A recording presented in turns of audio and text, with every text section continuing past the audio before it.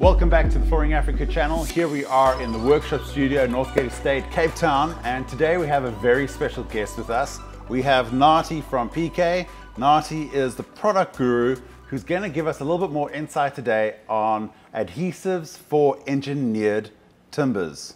Engineered timber as in flooring, obviously. Welcome, Natie. Thank you for having me. So, you know, we have a lot of products, a lot of exciting products going down in the South African and African market of engineered timber.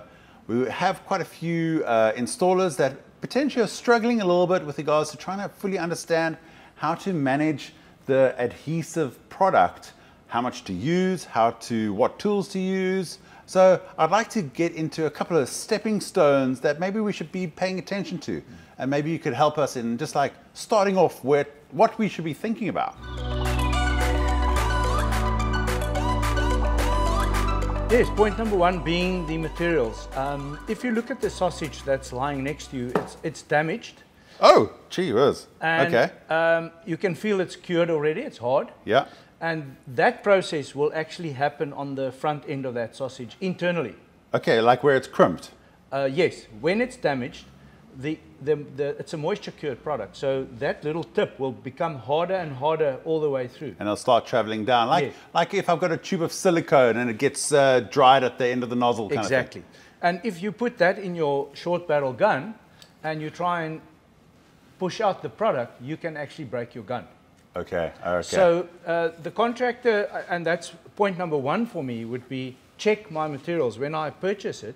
That it's okay. Check that the sausages are soft, because you can buy a box, come to site, half of them are hard. Understood. So, you know, it does have a shelf life, or maybe you're recycling stock out of your storeroom and you've picked up some old sausages. Yes. So it's just about checking the stock before you head out into the, you know, you could be traveling 100 kilometers to your destination.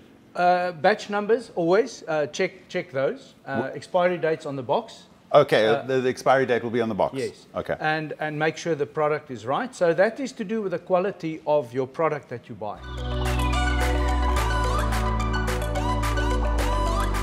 So that's the first part. I check my material before I go to site. It's all good. And did I actually take enough material? Oh, critical component. And this is a sensitive one, because this is also how we differentiate between some installers may be underquoting or undersupplying volume.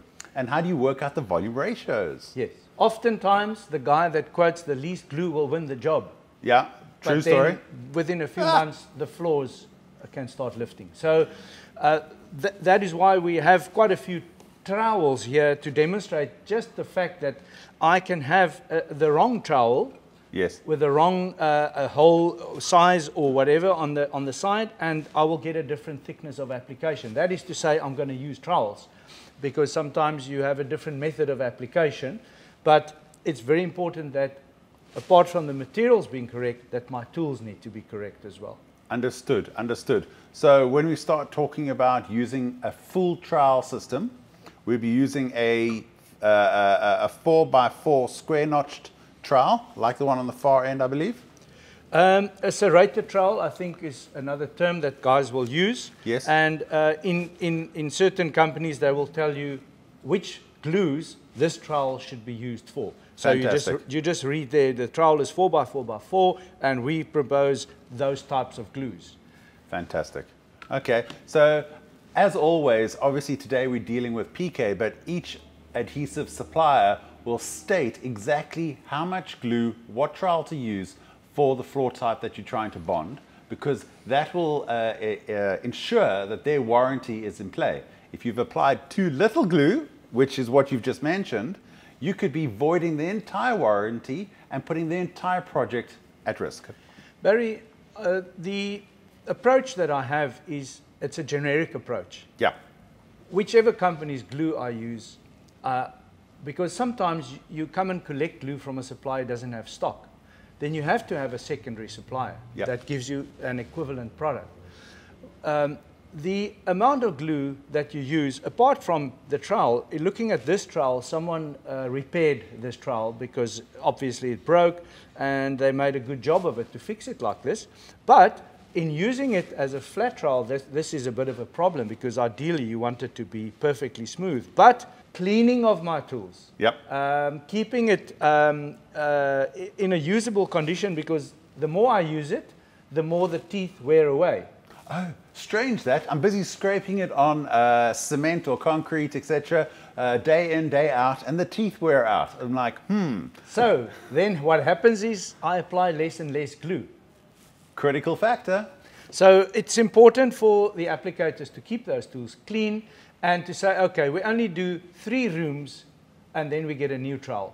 Okay. And I mean, we've seen guys taking files to try and make the tools new again. It can only go so far, and then you've got to really get rid of it, get new ones. All right, so when we're talking about the notch size for a trowel, there's a very scientific reason for them being the size that they are, depending on the floor type that you're gluing down. And if you're wearing away the steel, you're going to be applying less volume of glue. And this brings us to, like, I don't know if I'm jumping the gun, but it really brings us to a critical point that in order for the warranty to be in place, you need to have a fixed volume of adhesive down per square meter.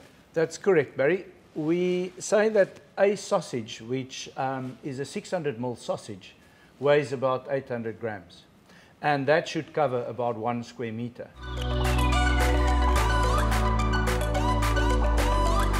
This is an absolutely essential methodology that we use here in South Africa. And I know that a couple of various underlay systems also have a pre-perforated system where you're actually just applying the cord in set spacings, which makes it really easy, and it really controls the amount of volume and also adds an extra acoustic benefit to the installation.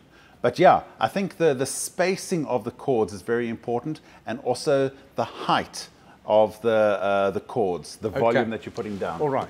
Right, so we want to put the slug, as they call these, or the sausage, into the gun and cut off the front end before we put on the nozzle.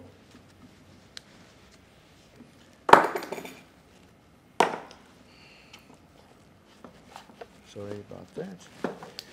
No, Barry, we should do that.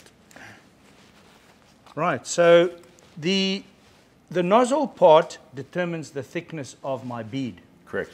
And we use the Stanley knife to cut it off. Ideally, when we're doing cord bonding, we want to do 150 mil apart, our lines, and we want to make sure that we get between an 8 and a 10 millimeter bead.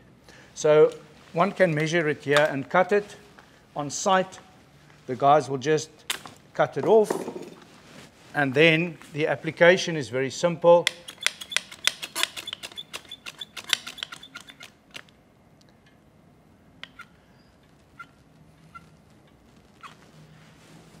About 150 mil, and we can actually take a tape measure and check that our bead is thick enough. Okay.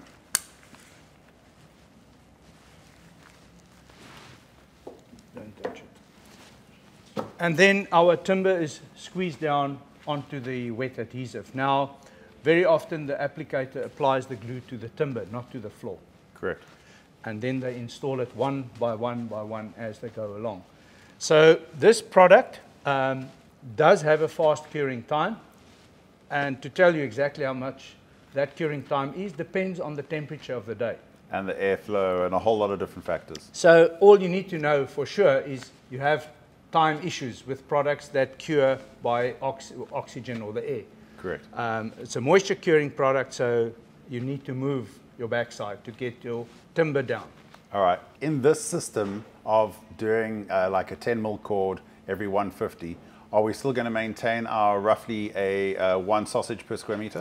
Exactly, 100%. You can actually work it out scientifically. Take your calculator, measure your timber, and you will see that with a 190 mil, 1.9 meter plank, 3 of those will give you 1 square meter. So the applicator can know if he does full planks, 3 planks, 1 sausage, 3 planks, 1 sausage. It gets a bit of a gray area when you're doing smaller pieces, then difficult. But the applicator that does this process, he will actually get the handle of it, how to cut his nozzle to get the correct thickness. So all he needs to then remember is, okay, this is about 150 mil. I need to space these that far apart. Okay, and then once we press our sample into that, we're going to get the correct coverage to get a solid bond. Yes, that's for sure. Okay, let's do it. So I want you to just see the amount of squeeze out you get as you press down. You'll see that the product moves a little bit, and you want to be sure that all the lines are touching. And that, I mean, it can bring us to a next hairy topic, and that is my floor surface.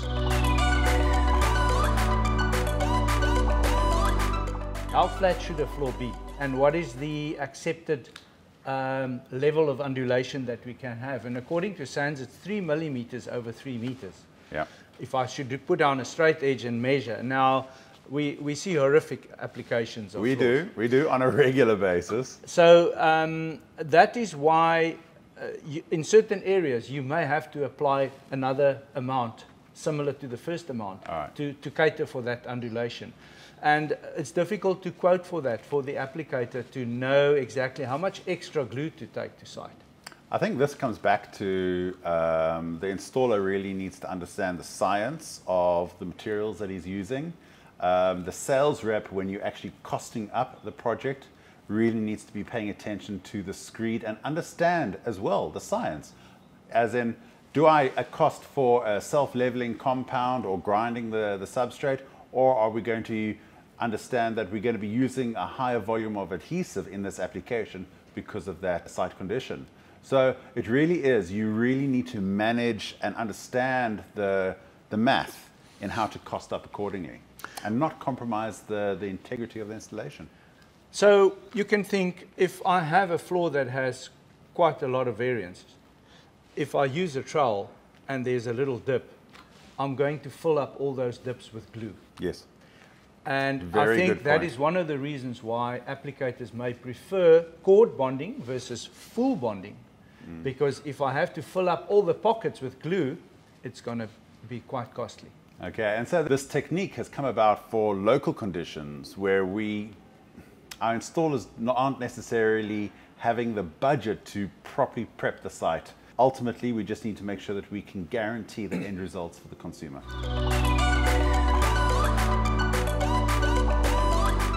I'm still back on the topic of a trowel should last so long and then it should be replaced. Yes. Because if you're doing a full bond application, your trowel will wear away, doesn't matter which trowel it is. May take a bit longer than with, for instance, the LVT, but definitely my trowel needs to be checked. I need to replace my trowel. And for us to demonstrate the full bond application, ideally you must test your trowel to see if you do get a square meter per sausage out of the trowel. I think a great technique is that if you've got a 30 square meter room, you can go and take 30 sausages and put it in a corner and know that you ultimately should be plus or minus be hitting that full volume of adhesive for that area, rather than just having your entire project's adhesive in a back storeroom and then you're just pulling as you need. It really is worthwhile segmenting your product to each area, so that you can just keep on track, because you'll start noticing, as if your trowel's really starting to wear out, you'll start noticing that you're applying less and less product and that you'll be able to address it sooner before it becomes an issue. I know you get different quality of trowels. Yes. So some trowels will very easily break or wear away quicker. Yeah. So it is a mindset that I quote for tools that Absolutely. the contractor should you have to. And on top of the materials that you mentioned just now, I should also quote for wastage, because whatever the reason may be, I need to add, and that value is normally around 10% that you add. Interesting that is pretty much along the lines of when you're calculating the floor covering material, we add 7 to 10%. Yes. So we need to include that for our adhesive as well. Yes. Can we just do this section of just the full bonding? So the product is not supplied in 5-liter buckets.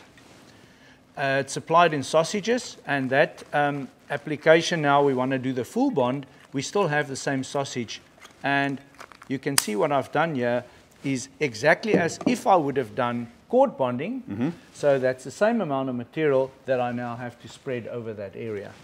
Now, we mentioned this trowel, but funny enough, some people use this trowel. All right, well, let's stick to the standard one for now. And I'm going we don't want to confuse issues. And I want to show you this trowel has been worn away on purpose on that section so that we can see what it does. Now, do I keep my trowel like that when I apply or at that? And that is approximately the angle that we want. So 30 to 45 degrees. That's right.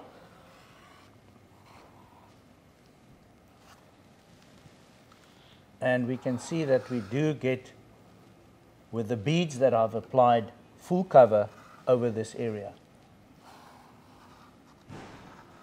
And you can see now what happened here, where the teeth are a little bit worn down, I get an incorrect application method. Absolutely.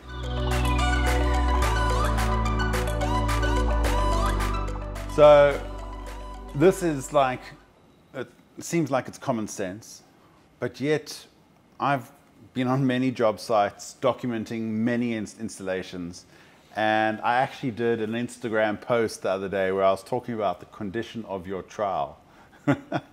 And it seems that, you know, we have a lot of self-employed installers who work as contractors moving from retailer to retailer, and potentially there isn't always the affordability or the costing allowance for trowels, and this really needs to be addressed.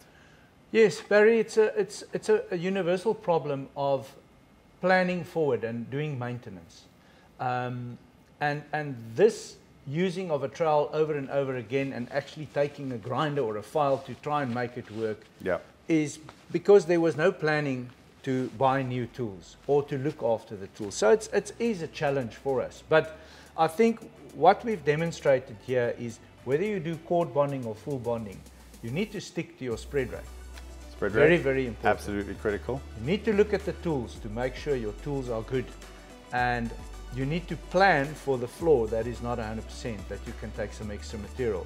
And the final point is make sure that you check your product before you head out onto the job site. Yes, 100%. Natie, thank you so much for joining us here today. We're going to be talking about a whole lot of different adhesive issues on the channel. This is the first of many, but thank you so much. I appreciate your time and your support, Pekay support of the Workshop Studio in Flooring Africa. Thank you, Barry. I hope you subscribed.